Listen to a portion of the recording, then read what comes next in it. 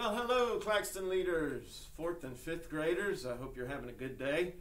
We're going to have a week of video lessons together, and we're going to kick things off with my friend Stephen Turner from Giving Tree Music. 5th graders, you've gotten to know him pretty well over the last few days, building your drums and playing with them. And 4th graders, you've probably seen him around our building or at our showcase with the 5th grade.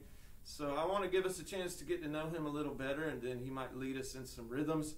He'll teach us a little bit about the drums that he builds and plays, and help us learn a little bit about what it's like to be a musician, an artist, making a living in this world. So thank you, Stephen, for being with us. Thanks for having me. It's been awesome. This has been a great couple days I've been with the 5th graders. It's been Love awesome. to see your work here at Claxton, and I think we're in our, help me remember,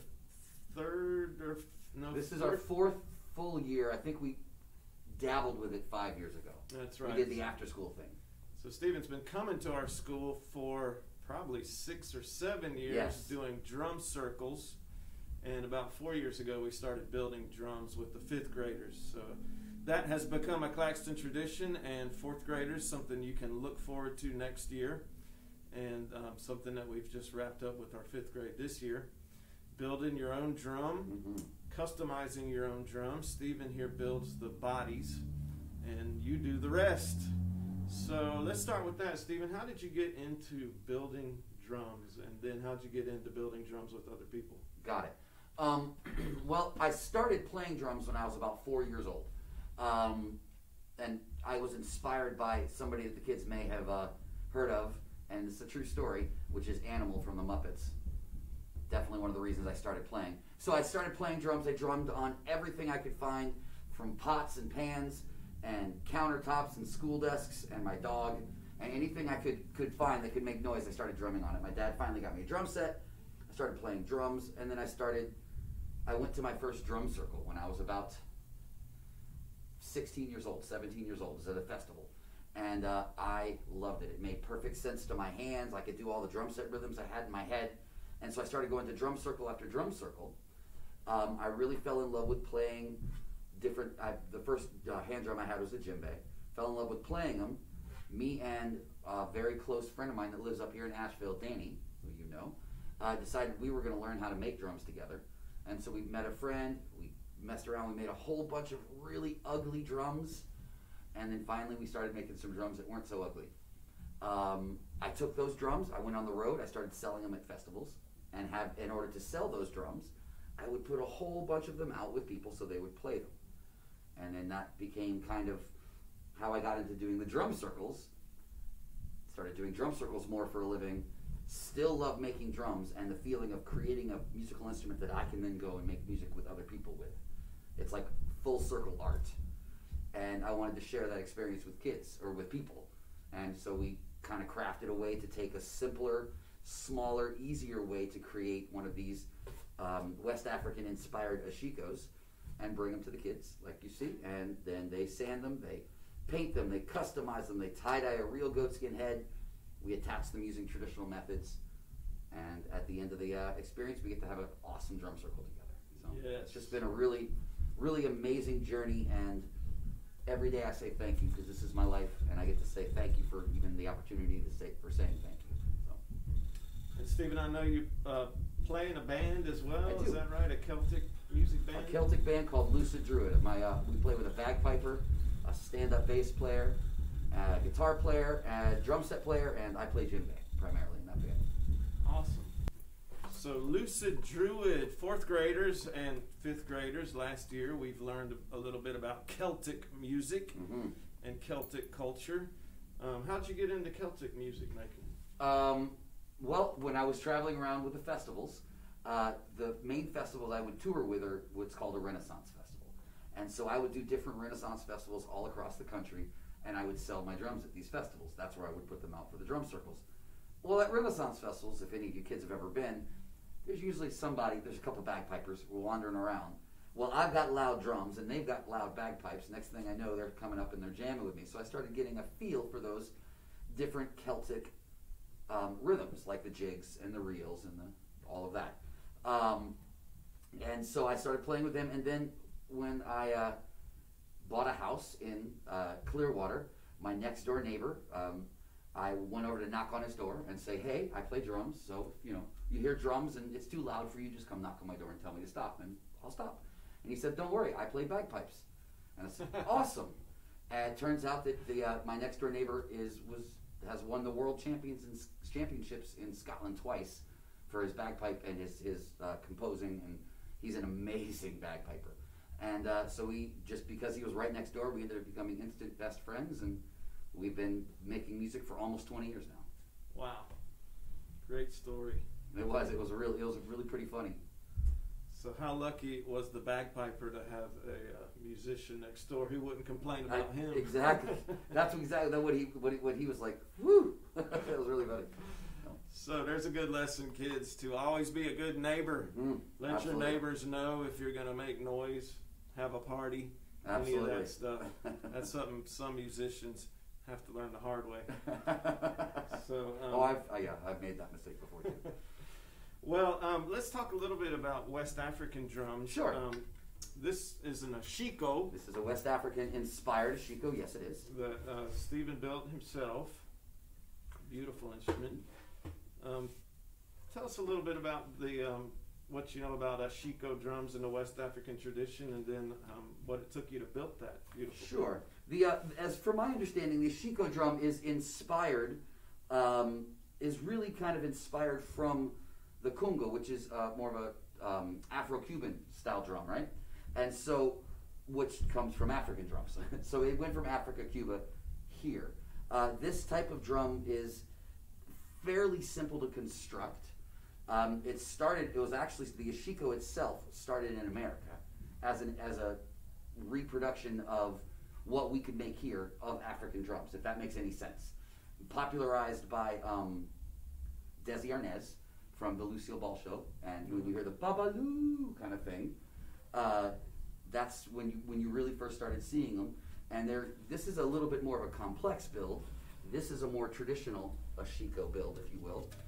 It's done with a technique called coopering, which is a bunch of different pieces of wood put together like a barrel, which is similar to the way that conga is built as well, except they're steam bent. If you look at those, you can see the staves. So I put it together with a technique called coopering. Then we take that piece like this, or this piece was built the same way with different pieces, it's coopered, and I put it on a tool called a lathe. What a lathe does is it makes this piece of wood spin. I spin it at 1,000 times a minute. Wow. I know, it's pretty fast.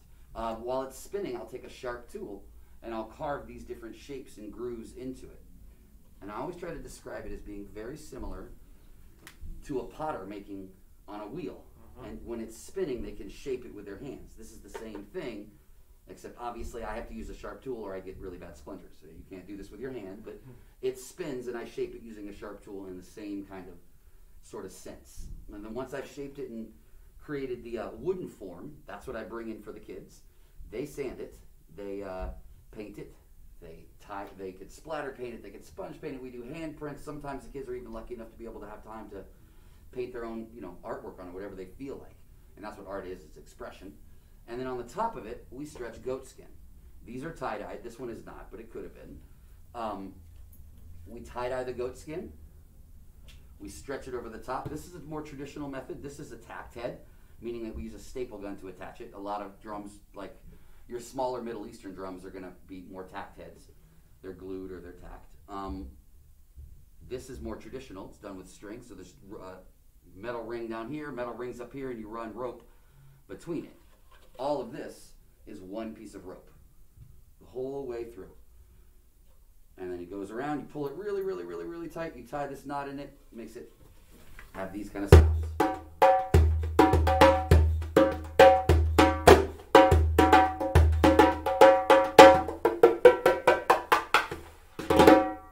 Yeah. Ashiko. Ashiko. The word, as I was taught, means high life or celebration. So this is a drum for having a party. Yes. Sounds like a party. Mm-hmm. So as I hope my students will remember from previous lessons in the music room, West African drumming is an important tradition.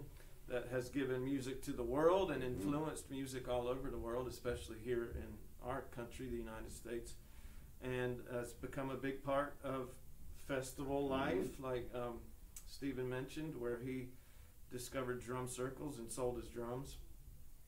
It's part of what we do in a usual school year. We get involved with our local Leaf Festival, and I hope very much that by next school year that will be going on again.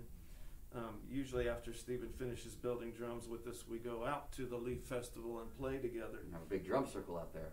Of course, with COVID, we couldn't do that this year. Now, this particular drum we built last year when the kids couldn't build drums together. We were all in quarantine doing virtual remote learning last spring of 2020. And so we got a group of teachers and parents together to build the drums for last year's 5th graders who are now 6th graders. And we did a stencil design. As you can see, they all ended up with the same paint on the body with their own uniquely tie-dyed heads that the teachers made for them. But we're really happy that this year we can be back at letting our 5th graders express their own creativity with the painting and the tie-dyes. And hopefully next year we'll be doing it again. Yeah, hopefully 4th graders, fingers crossed, will be more back to normal. So let's talk a little bit about the difference between two of the main types of West African drums. Absolutely. This is a djembe drum, not one that Stephen here built, but one we've had in the music room here at Claxton for a long time. And there's obvious differences, as you can see in their shape, but maybe Stephen can talk to us a little bit about the difference between a djembe and an ashiko. Sure. The djembe, obviously, it has that goblet shape where it comes in and it comes back out. That alone, just that shape, creates different sounds. A djembe is going to tend to, if you have the same size djembe here like this, and these are about the same size, this will probably, depending on how it's tuned, have a much lower, you're going to get a lower bass note than an ashiko, and you'll generally, this one probably isn't tuned. Well, it's pretty close. Usually you get a lower low and a higher high when they're tuned right. This kind of floats in that mid-range. Okay. That's mostly because of the shape of it. You get more what's called air compression. The two drums are meant to complement each other. This holds that low and the high, and this kind of sits in the middle. In a traditional West African ensemble, you probably wouldn't actually see too many ashiko. They're there. They would be more of an ngoma, which is closer to what the conga came from. But you would have that. It still floats in that same mid-range area, and the djembe is for the high end, and then you'd have the big bass drums or the dunumbas for the bass, for the low end. Right. Is usually how it's going to work in a traditional ensemble. But when you go out to the what we have developed in our culture, here, especially in Asheville, you have a great drum circle. In that drum circle community, you'll hear all of these different voices, and the idea is that they complement each other. I think of this drum, the balance between these two is kind of like the yin and the yang. This is very female, this is very male, and together they create a wonderful sound. Yeah. They're kind of like partner drums. Absolutely. Right? And this one definitely needs some tuning. It's been here in the music room for many years without having been tightened, but maybe I can do that for you. Stephen can tighten it up a little for us. So that's one thing with the rope heads that you can do is retune the drum, tighten it back up after it gets loose, because after many years and a lot of playing, absolutely, drums will loosen up. It's a natural skin, so it's going to stretch, and it's going to change with the weather too. When it's wet out, when it's humid, this is natural skin. It absorbs the moisture from the air, and it gets a little bit looser. When it's really cold out or really dry out, this will get tighter and tighter and tighter. It's not a heat thing. It's a humidity thing. So it can be really cold. In fact, usually when it gets really cold, that's when these get the most dry. Right.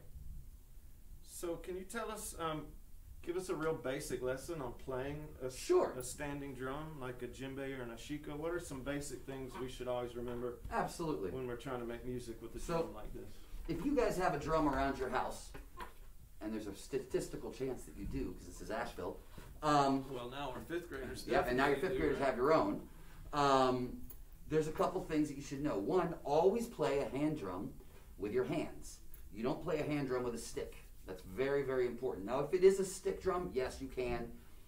There are exceptions, but make sure someone has told you that that is the exception. Generally, you only play it with your hands. And the sound of a drum comes from the underneath. I think of this kind of like a drum's mouth. And if you have your mouth entirely covered, I know I've got a mask on, but if I were to press my hand over my mouth, then you wouldn't be able to hear my voice. Same thing with a drum. See if you can listen. It's sitting flat. If I go, it's kind of dull sounding. But if I tilt it, I like to put my legs around it like that so you can hold it still. You get all of a sudden, now I can hear the bass sound, and you got the high end up there, so that it's able to open up its voice because the mouth is open.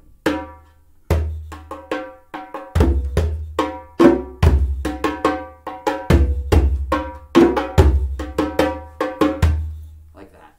So bottom off the floor by leaning or holding it up between your legs. And then the other tip I'd like to give you when you hit your drum is that you want to think of it like a hot stove. One of the things that people do, exactly, you want to barely touch it. You don't want to go and leave your hand on it, because it's almost like when you have it flat on the ground, it kills the sound, it makes the sound stop. And I'm exaggerating by pulling my hand way up. You don't have to go that far with it, but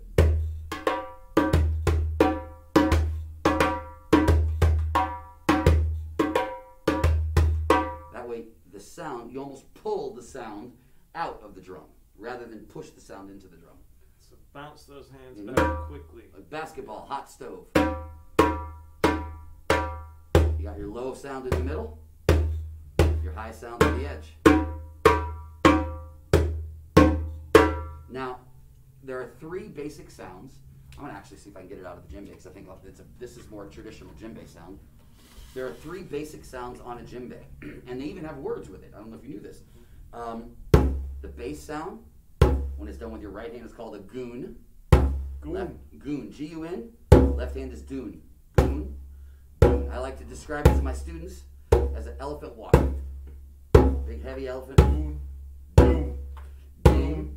Goon. Goon. Goon. Just like that. Now, there's 3 tones on a drum. This is, or 6 if you think of the right and left. So you got goon and doon for the bass. The tone is here. Think of it like a big, heavy lion's paw. Drops down. It's about from here forward on your hand. And that's called go and do. Go, do. Goon, doon, go, do. Goon, doon, go, do. So you got those sounds. Now there's also a sound called a slap. That sounds like this. Now this drum isn't super tight, so I'm not getting, there it is. That's called ta and ta. Ta, ta. Goon, goon, go, go, ta, ta. Goon, goon, go, go, ta, ta.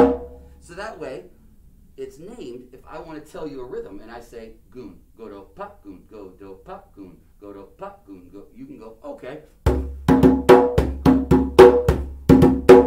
And we can communicate. So that would be a really good basic lesson for these. And the slaps are a snake striking. You hit right here, your fingers open up, and they whip down. If I were to keep my fingers stiff for the slaps, oops, there's no sound, right? But once you let those fingers totally relax. As you learn, you usually bruise here, but when you do it, once you get comfortable, it's almost a roll off. So there's not a lot of impact here. And you get that slap.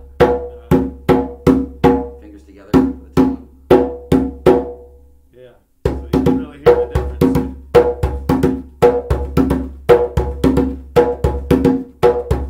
So that way you get the 3 basic tones, and then everything else is playing with it. I like to tell people the only way to make a mistake when you're playing a hand drum is to go to hit the drum and miss.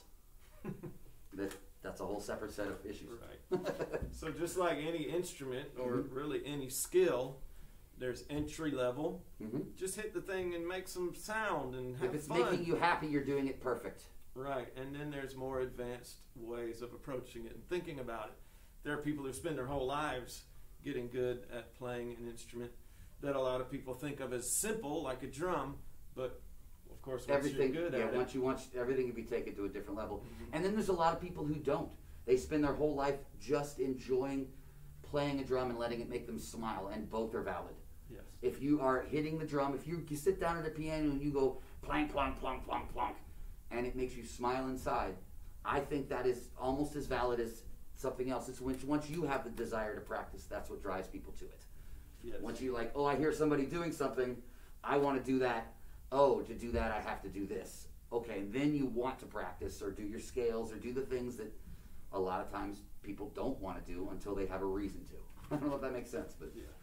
that's the way I like to approach music, from love. Remember that, students, that music making is about the joy of music making. It's not about getting really good. It's not about reading music. It's not about years and years of practice and lessons. Those things can make you an amazing musician, and we all love to watch and listen to amazing musicians, but we're all musicians, and we can all make music on a basic level, and we should make that a daily part of our lives. Absolutely. I tell you to stay musical, and I hope you will after you leave us, and you'll have something to do that with. Absolutely. A gift you can remember for always from Claxton and from Stephen Turner and Giving True Music. So, and one more thing, when we hold a drum, I've noticed you keep it leaning outward. Yes. From your body. I like it like outright. Some people will. I've seen them do this. You're going to get the same effect if you can hit the drum, but I think what happens is it makes your wrist weird. It twists it. I like to lean it out from my body, because that way when I bring my hand down, my arm is nice and straight. Everything makes sense for your body to move. It's called body mechanics, right? My body wants to do this a lot more than it wants to do this, right? And this is tiring. Whereas this, all you're really doing is lifting your arm. In fact, one of my first drum teachers told me, you don't actually hit a drum. You let your arm fall to the drum, and then you lift your hand quickly. Because if you're using effort to go down, that means you have to use effort to stop it. There's good advice. Does that make sense? Yeah. Like you have to start to slow it down before you get there, and that's going to throw your time off. You want to...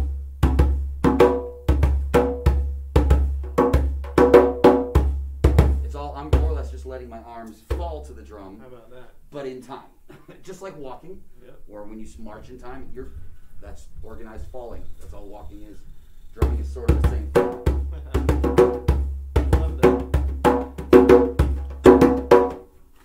All right. So again, we have an ashiko, a djembe, and as we'll hear in our lesson tomorrow, Doombek. Drummers have been using simple syllable sounds to teach drumming since the beginning of time. We do it here at Claxton with tas and TTs when we talk about rhythm, tera-teras when we're learning our music notes, but the West African tradition has those sounds that Stephen taught us. See if I remember it. Goon, doon, pa, go, go, do, pa, ta. ta. Yes. And that's the bass left and right, the tone left and right, and the slap left and right. And if you want to know where that came from, and since you're online, you probably can do this if you can watch YouTube. YouTube Babatunde Olatunji. Babatunde. Babatunde Olatunji. Olatunje. Olatunji. Babatunde Olatunji. He's the one who kind of brought that idea of it here to the United States and around the world. One of the great African drummers. Yes. Stephen, thank you so much for your time. Stephen, always gracious, sharing his time with us here at Claxton, helping us build our drums and teaching us from his amazing experience. Safe travels back to Florida, Absolutely. my friend. I'm blessed to be here. I can't wait to come back next year. We'll look forward to it. Peace out. Thanks, you guys.